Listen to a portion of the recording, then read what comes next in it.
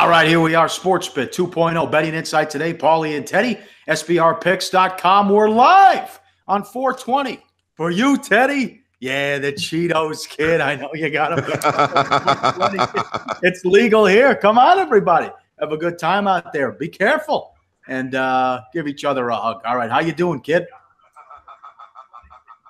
legal here. Come on, everybody. You got me? Oh, sorry, man. I double audio going there. What was the last thing you said? Go ahead. You're all right. You're making 420 references. Hey, it's 7 o'clock in the morning. Stone cold sober here in Las Vegas. Let's get right into it, buddy. We are going live today, which unfortunately means we don't have our normal graphics for you. We had a few technical difficulties in studio this morning. But what does it mean? It means you get us off the cuff a little bit. And you see how we do the show every day, normally recorded. So let's get right into it, Pauly. What do you say? Bad beats, bad bets, and bad for the books from last night. Yeah, not good for the shops because you know what the public likes to do. So the 3 NBA games last night, you get favorite and over in all 3 games. Murray dunks it at the buzzer to push it over in that Golden State game. Warriors get the money again. Play of the day loser. You wanted the Warriors. I talked you out of it with that 28-3 angle first half. As well. That's where the motion can go against you, as many Spurs players said they weren't focused on the game. But how about Embiid? Embiid, doubtful, and then probable. He plays, goes from 1.5 to 3, and they run out the heat in the second half, especially the fourth quarter. And also you saw some under money as well, which was way off, as the Sixers scored 128 points. So, yeah, a lot to talk about from last night. And let's start with Miami and Philadelphia. And you talked about a bad night for the books. This is probably the worst game that they had from a side perspective. Nothing but 76ers money once Embiid was announced as up to probable and into the ball game. And as you mentioned, boy, they look good. They look like the best team in the East last night.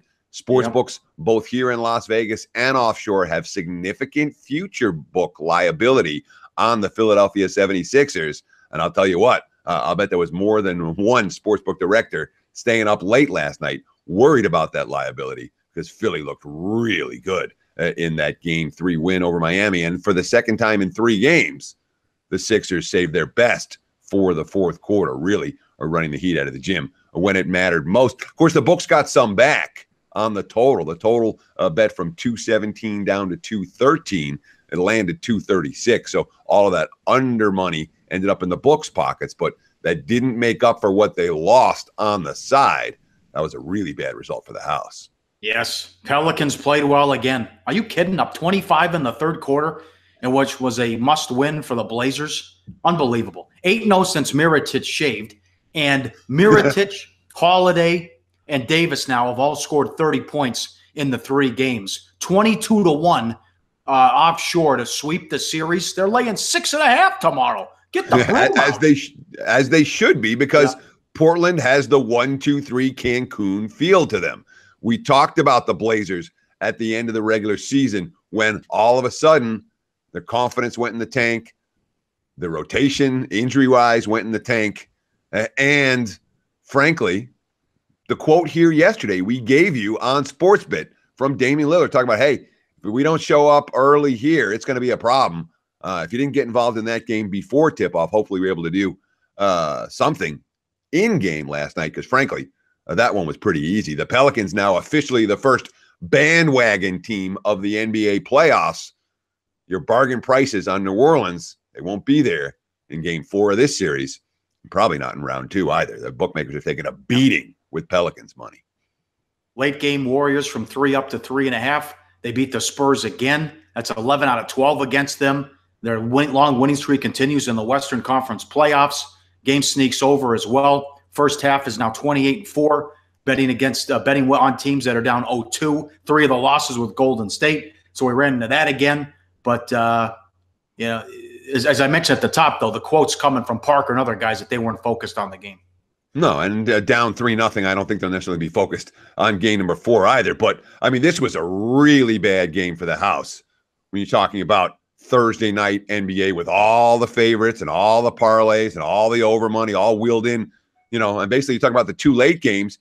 You had Golden State laying 3.5 here in Vegas. And there was some wise guy money on San Antonio in that contest. Yeah. Not a ton, but enough to keep the line from skyrocketing. But all the public was on the Warriors. And then, of course, the other late game here in Vegas where the public was involved was an MLB action where the Red Sox took a ton of money again. So all of that Warriors, Red Sox parlay action, last night was a really, really bad night for the sports books. Of course, we're not sports books. That's why we get to smile about it on a Friday morning. Good point with the Red Sox. Keep riding that sucker. That's 16 of 17 now, right? Because they lost opening day, and they blew a 4-0 lead in the bottom of the 8th. The only other loss was when Price had nothing, and they got beat at home by the Yankees 10-7. And then you're getting great odds, good prices on this Red Sox team, too. Been dogs in a couple of these games, especially against the Angels. I saw A's money earlier this morning tonight.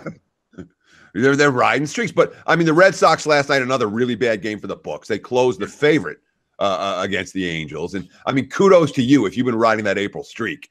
That's worth something, man. That's been an impressive streak for the Red Sox. And as you mentioned, near pick-em prices on this road trip. That wasn't the only bad result in MLB last night because the books got beaten up in that too, Paulie. The Yankees got steamed up, -130 at the open, as high as -160 at the close. I didn't think we'd see money for CC, but we did, and the Yankees ended up getting the money there. And, of course, a 25-cent move towards the Cubs with the wise guys backing John Lester.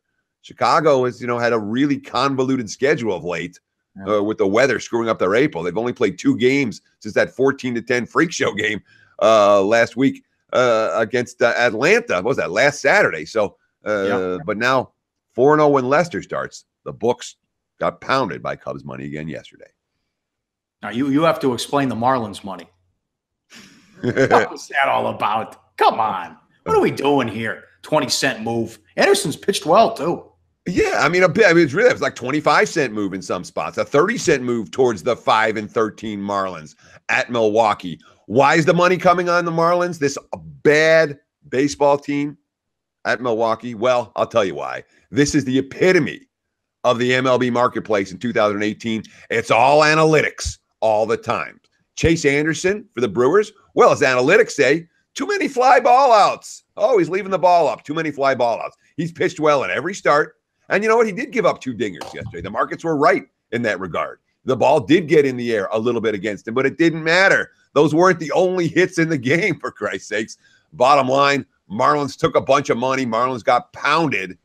That's the marketplace in 2018. There are opportunities out there every single day. Like the show?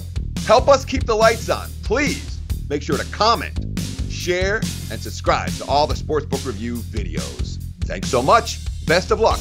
Enjoy the game.